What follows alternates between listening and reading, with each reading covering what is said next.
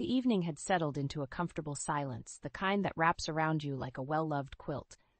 I was in the kitchen, cleaning up after dinner, when Zoe, my 10-year-old niece, her face pale under the kitchen lights, whispered, "Aunt Linda, the man in the garage is still breathing." I froze, a glass halfway to the cupboard. "What did you say, Zoe?" She bit her lip, eyes wide and serious. "I saw him. He's in the garage, and he's breathing." The simplicity of her statement, the earnestness in her gaze, it sent a chill down my spine. How could my niece, a child with a vivid imagination but also a sense of truth, say such a thing? And yet the image she painted was horrifyingly clear. Ethan, my husband of over 2 decades, had been growing distant. His mood swings like the unpredictable tides. I'd attributed it to stress at work, perhaps a midlife crisis clawing at his sense of worth. But Zoe's words painted a sinister picture, one I couldn't ignore. "Stay here," I told her, my voice steadier than I felt. The garage was Ethan's domain, a place cluttered with tools and projects in various stages of completion. As I approached, the door seemed to loom before me, a barrier to a truth I wasn't sure I wanted to uncover. Inside, the dim light cast long shadows, transforming familiar objects into grotesque shapes. But there was no man, no stirring figure to validate Zoe's claim. Relief washed over me, mingled with confusion. What had Zoe seen? Was it a trick of the light, a child's imagination running wild? When Ethan came home later that night, his usual late return masked with the scent of cologne and a tired smile, I watched him closely. "Zoe said she saw something strange in the garage," I ventured, watching for any flicker of guilt or panic. He laughed, a sound that once brought me comfort, but now seemed hollow. "Kids and their imaginations, huh? Probably saw a shadow and thought it was a monster."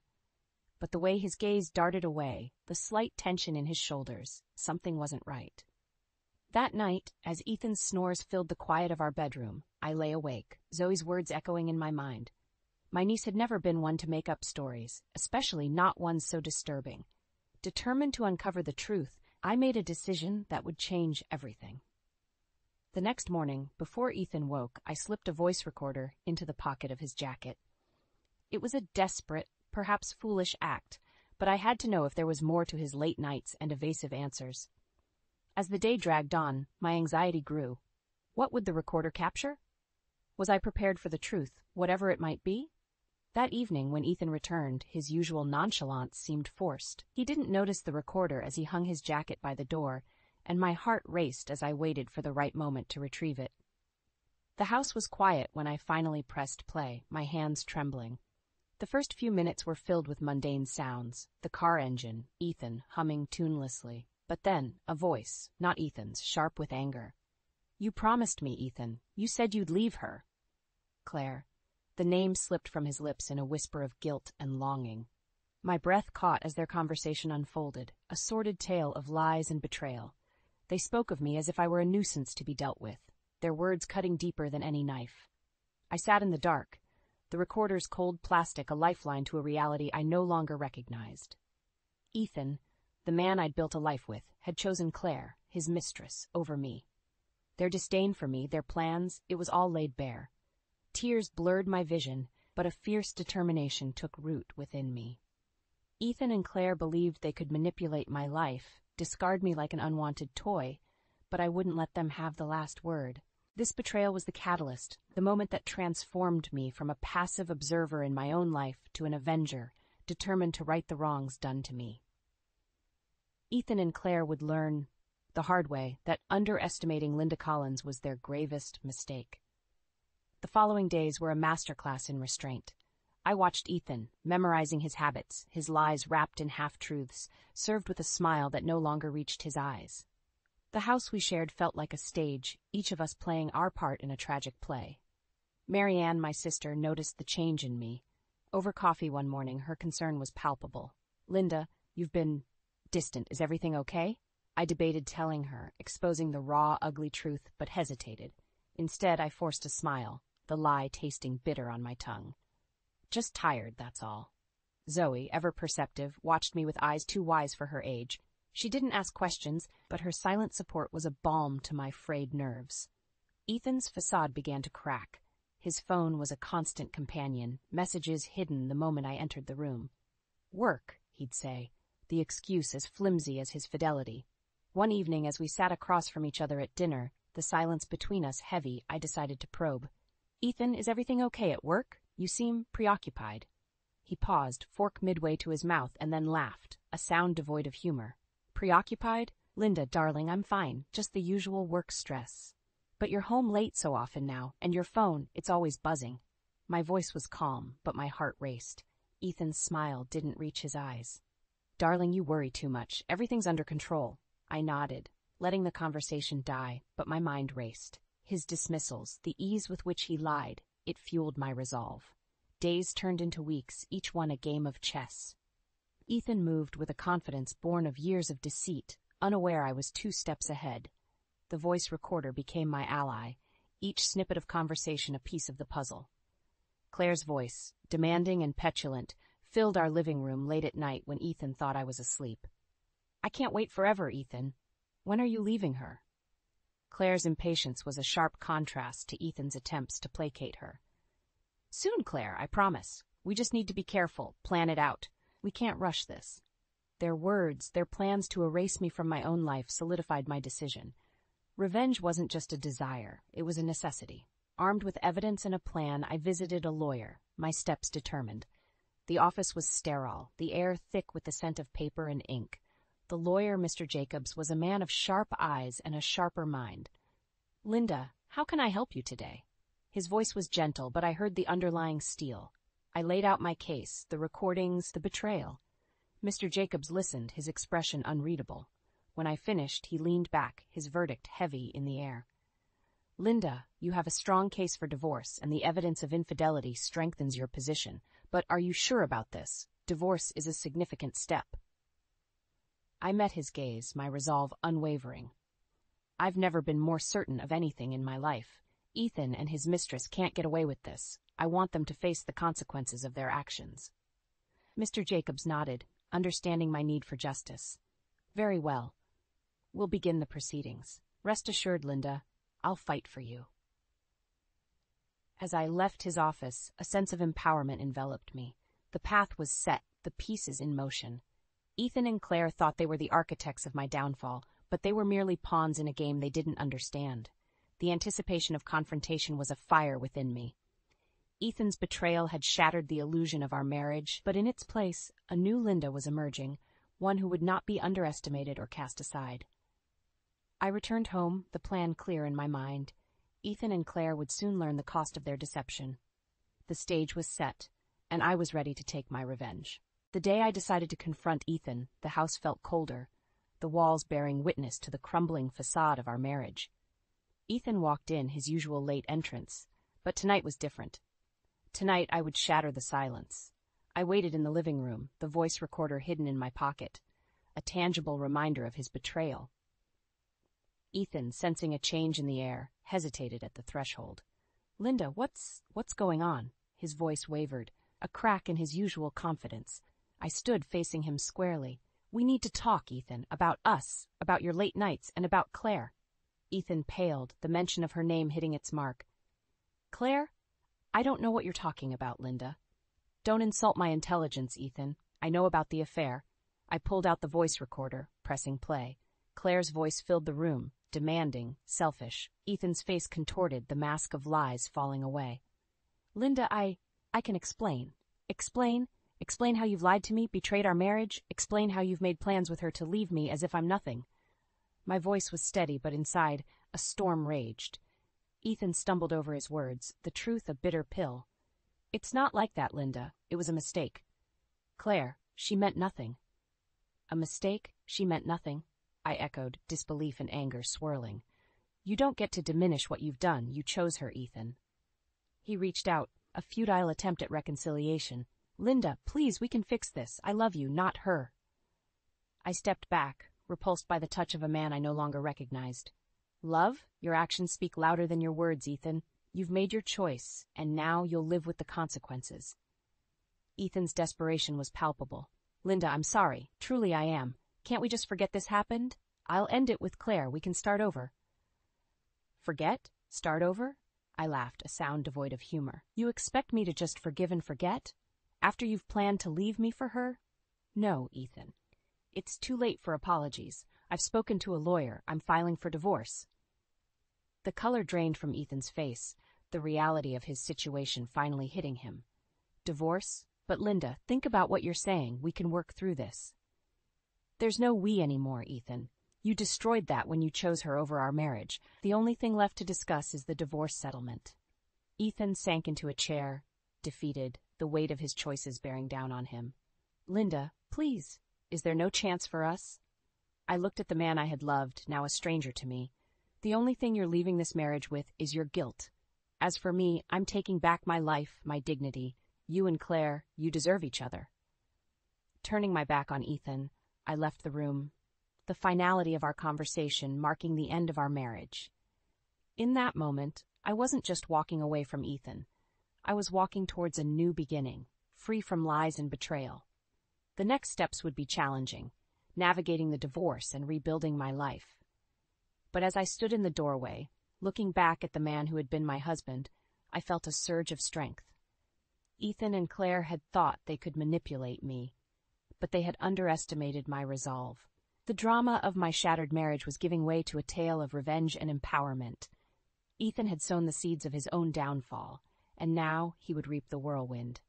As for Claire, she would soon learn the price of coveting what wasn't hers. In the silence of the night, I made a vow to myself. No longer would I be the victim. It was time for Linda Collins to take control of her story, to write the next chapter on her own terms. The days following my declaration of divorce were a mix of cold civility and underlying tension. Ethan had moved into the guest room, a symbolic gesture of our broken union. He oscillated between pleading for reconciliation and silent resentment, a dance I no longer cared to participate in. One afternoon, as I was sorting through years of joint memories, deciding what to keep and what to discard, Ethan approached me, his demeanor one of forced casualness. Linda, have you thought more about what I said? About us trying again? I didn't look up from the task at hand, my voice steady. There's nothing left to consider, Ethan. My decision is final. Ethan's frustration bubbled to the surface. But Linda, can't you see I'm trying here? I've ended things with Claire. I'm willing to do whatever it takes. Placing a photo album aside, I finally met his gaze. Ethan, it's too late. You've done irreparable damage. There's no going back from this. His attempt to maintain a facade of contrition crumbled, revealing a glimpse of his true feelings. So, that's it then. You're just going to throw away over 20 years of marriage because of one mistake? One mistake? I echoed, incredulous. You call an affair a mistake? No, Ethan. What you did was a choice, and now I'm making mine. Ethan's anger flared, a stark contrast to his previous pleas. You're being unreasonable, Linda. You're letting your pride ruin everything. My pride. I stood, facing him squarely. No, Ethan. It's my self-respect that you seem to have a problem with. I won't be manipulated or guilted into staying in a marriage that's lost all trust. Ethan opened his mouth to retort but seemed to think better of it, turning away with a muttered curse. The following week brought an unexpected confrontation. Claire, emboldened by desperation or perhaps delusion, appeared at my doorstep. Her appearance was the first face-to-face encounter since the revelation of the affair. Linda, we need to talk, she stated, her tone demanding entrance. I blocked the doorway, my posture unyielding. There's nothing to discuss, Claire. You've said enough. Claire's composure slipped, revealing the selfishness beneath. You're making a mistake, Linda. Ethan loves me. You're just standing in the way of our happiness. The audacity of her words ignited a fire within me. Your happiness? At the expense of my marriage and my life?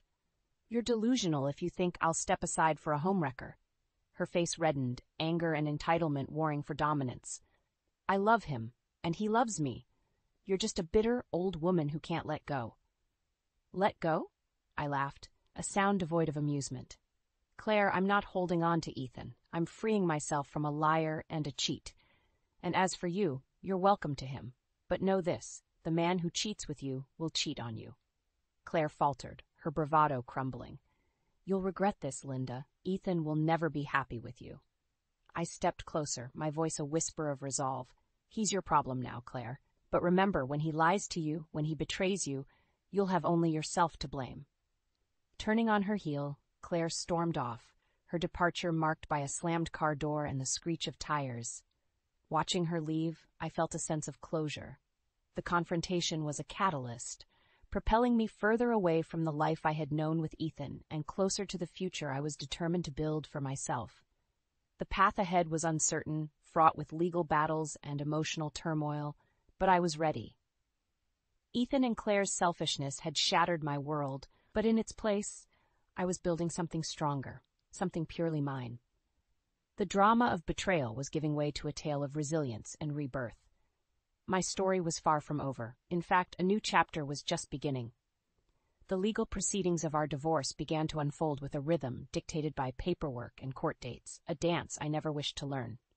Ethan's attitude shifted from contrition to hostility as he realized I was serious about going through with the divorce. Our interactions, limited to necessary exchanges, were charged with the tension of a truce on the verge of breaking. It was during one of these exchanges, as we met to discuss the division of assets with our lawyers present, that Ethan's facade of cooperation crumbled entirely. "Linda, this is absurd. You're taking everything. What about me? What about my rights?" Ethan's voice rose, laced with indignation and disbelief. I remained calm, my lawyer's presence a stabilizing force. "Ethan, I'm not taking everything. We're dividing assets as per the law. You made your choices, and now there are consequences." Ethan scoffed, turning to his lawyer in a display of frustration. "This is what I get for years of marriage? She's stripping me of everything over a mistake?" His lawyer, a man of patience worn thin, tried to interject. "Ethan, we've gone over this. The terms are fair considering the circumstances." But Ethan wasn't listening, his gaze fixed on me. He spat. "You're enjoying this, aren't you? Ruining my life, taking everything we built together." I met his gaze squarely, my voice steady. "I'm not ruining your life, Ethan. You did that on your own, and I'm not taking anything that isn't rightfully mine. You seem to forget the part you played in this." The back and forth continued, with Ethan's lawyer attempting to mediate, but Ethan's bitterness permeated the room. It was clear he saw himself as the victim, unwilling to acknowledge the pain and betrayal his actions had caused. As the meeting concluded, with little progress made, Ethan's parting words were a mix of threat and plea. "You'll regret this, Linda. You can't just erase me from your life." But I was resolute, bolstered by the support of my lawyer and the knowledge that I was fighting not just for my assets, but for my dignity and future. The following weeks were a testament to my resolve. I poured my energy into my work and began reconnecting with friends I'd neglected, rebuilding the life Ethan had tried to overshadow.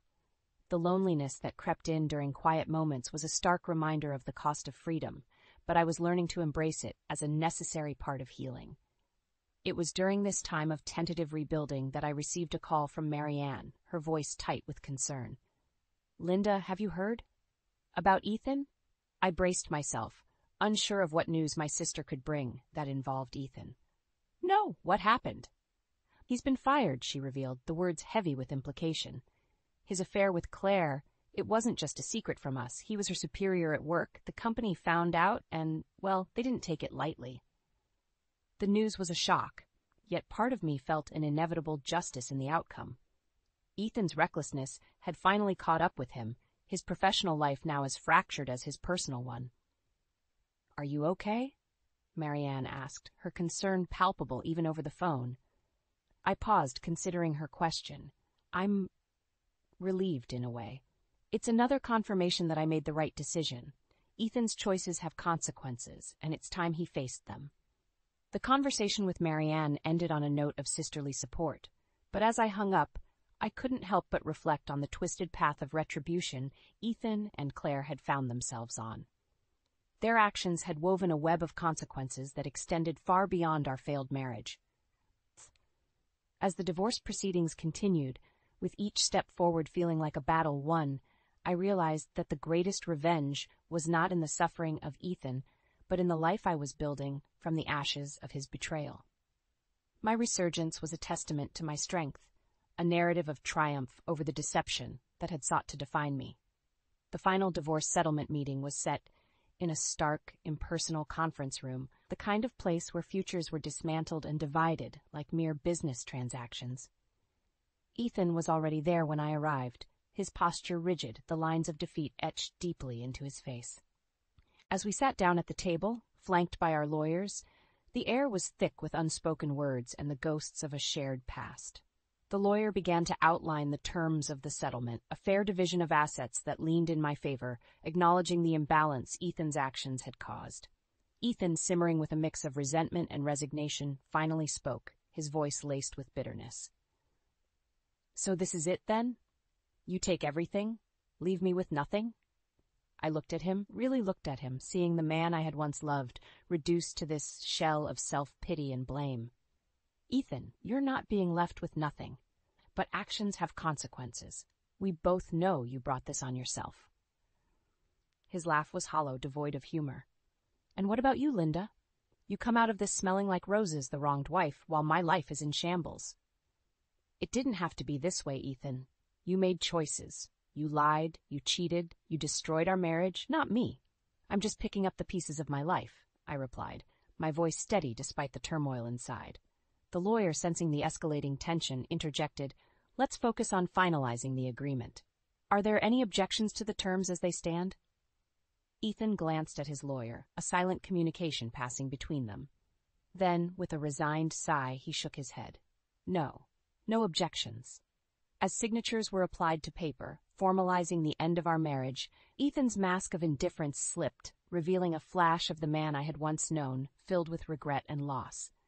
"Linda, he started, his voice trailing off, the weight of his remorse palpable. But it was too late for apologies, too late for what-ifs. Our story had ended, the final chapter written in the sterile language of legal documents. After the meeting, as I walked to my car, the sense of closure was bittersweet. I had fought for this moment, for my freedom from a marriage poisoned by betrayal. Yet the victory was hollow, the cost measured in years of love and trust, now irretrievably lost. The days that followed were a mixture of relief and reflection. The divorce was final, the battle won, but the war had taken its toll. I threw myself into work, into rebuilding a life that was wholly mine, yet the shadow of my failed marriage lingered, a reminder of the fragility of happiness. It was during this time of transition that I received an unexpected call from Claire. Her voice, when she spoke, was a far cry from the confident homewrecker I had confronted months ago. "Linda, I don't expect you to care, but I thought you should know. He's gone, left town, left me," Claire confessed, her voice breaking. I paused, absorbing her words, the schadenfreude I had anticipated feeling nowhere to be found. Instead, there was only a profound sadness for all that had been lost. "Claire, I'm sorry. For all of it," I said, surprising myself with the sincerity of my words. "You're sorry? After everything?" Claire's confusion was evident. "Yes, because in the end, we were both victims of Ethan's selfishness. I hope you find a way to move on from this, Claire. I hope we both do," I replied, ending the call with a sense of finality. The conversation with Claire was a turning point, a moment of unexpected grace amid the wreckage of our intertwined lives. It was a reminder that the best form of revenge wasn't the suffering of those who had wronged us, but the ability to rise above, to heal, and to find peace. As I looked ahead to the future, I realized that my journey was just beginning. The end of my marriage to Ethan was not just an ending, but a gateway to new beginnings, to possibilities unencumbered by the past. I had emerged from the storm stronger, wiser, and ready to face whatever came next, with a heart open to the promise of tomorrow.